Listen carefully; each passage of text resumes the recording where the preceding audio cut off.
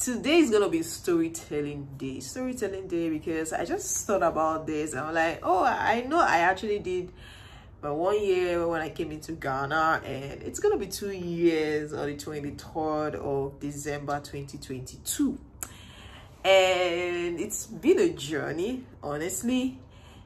And funny enough, I was actually supposed to come earlier, 2 days before, like 21st of December, but I ended up coming 23rd of December. Let me quickly share that story with you. So yeah, if you're used to my channel, I've always talked about why I am in Ghana, because there's this misconception a lot of people just have that every Nigerian living in Ghana, or every Nigerian that travels out of Nigeria travel because they want to japa. It's not necessarily the case all the time. Sometimes jobs can actually take people out, and so many other things, education and all that. Yeah, the larger percentage is actually japa, but it's not in all cases, because I think Ghanaians just sometimes, when I started YouTube, you just come to my channel and say go back to your country, and I'm looking like how, like, I didn't come here because I was running. I came here because of work.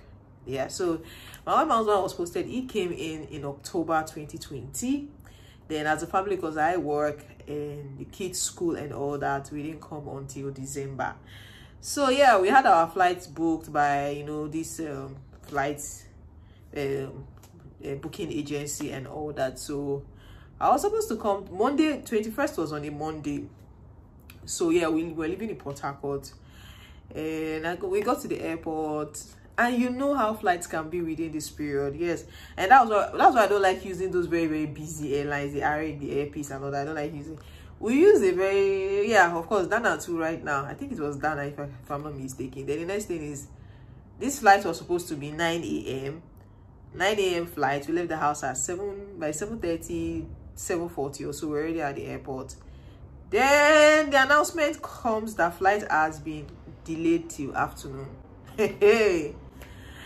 Now guys, because we were supposed to do Port Harcourt to Abuja, then Abuja to Ghana, because I used, or were to use Rwanda Air because of the number of luggages they could carry. It was like an international flight. If you're using the normal African World, no, FPs was not even flying that period.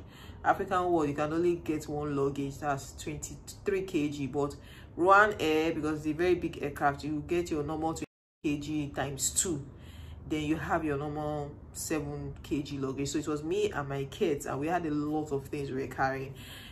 Yes, most of our luggages had already gone ahead of us, but now some other things. In fact, when I remember a lot of things that I had to let go of because of my coming into Ghana, like I actually had to let go of a lot of things. All my things, I just called people to come and carry them. Like, okay, I was going to be leaving soon. In fact, I didn't even tell a lot of people I was leaving. I just said, oh, just come. Then the morning I was leaving was when I actually told people, oh, you can come to the house. My house is open. Anything you want to carry, go ahead and carry, because they were mine. These things were things I had worked for over the years.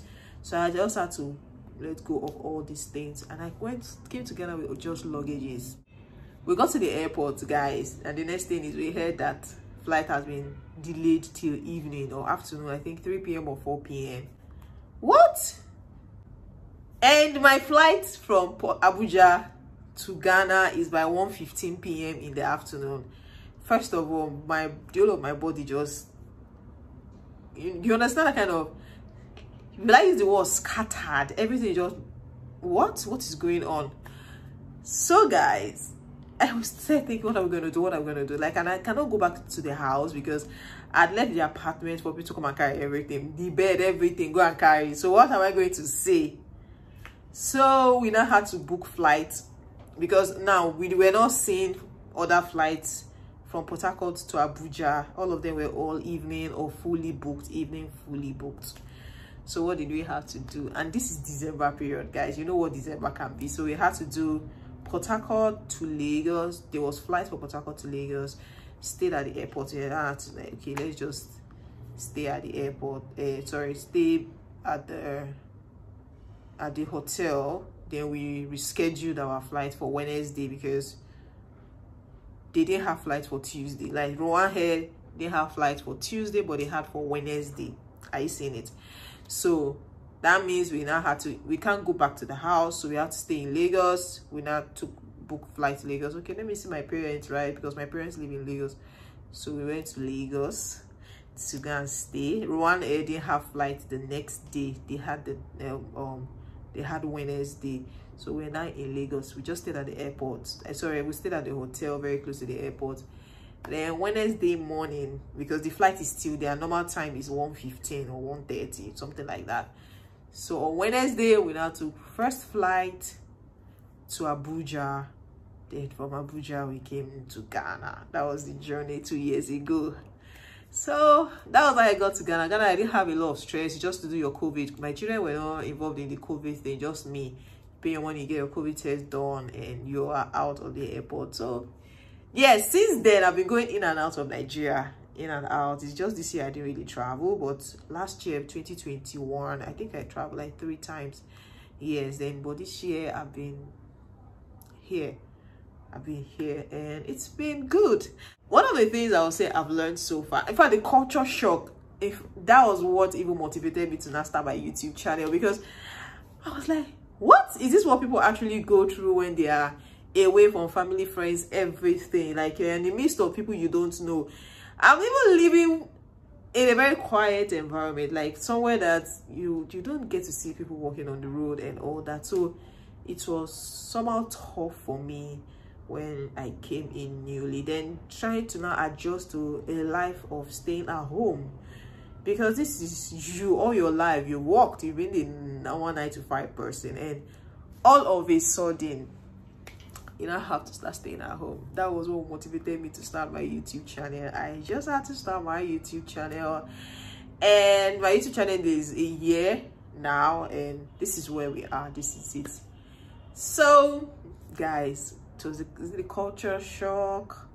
Trust me, there are a lot of similarities between both countries, or between Ghana and Nigeria. There are a lot of similarities. You might easily not even tell in terms of look, in terms of a lot of things. There are a lot of similarities, but there are also some striking differences, you know, in both countries, because cultures are not the same. Of course, the language thing is there. When I mean both countries, I'm talking about largely the Southwest.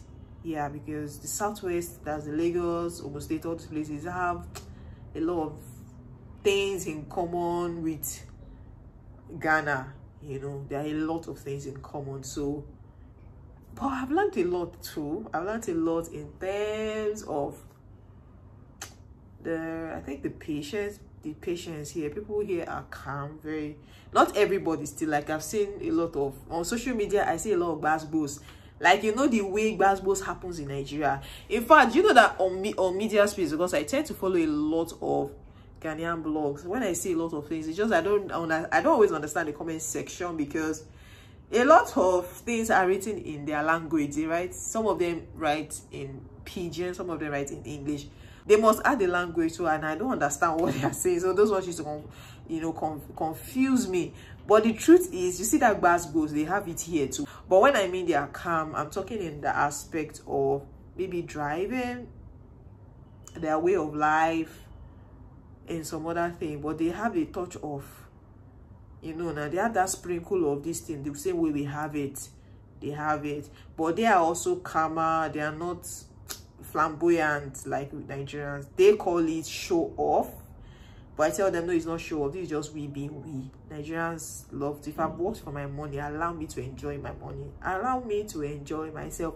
That's Nigerians for you. But a Ghanaian does not really do that. You know, the way we go all out for, you know, I remember somebody telling me, even your movies, the kind of houses you people use is show off. I said, no, that's not show off. That's just taste. If you don't have taste, show it. Show what's there. So is it okay? The time we're always showing Nollywood movies, for example, the time we're always showing villages and all that.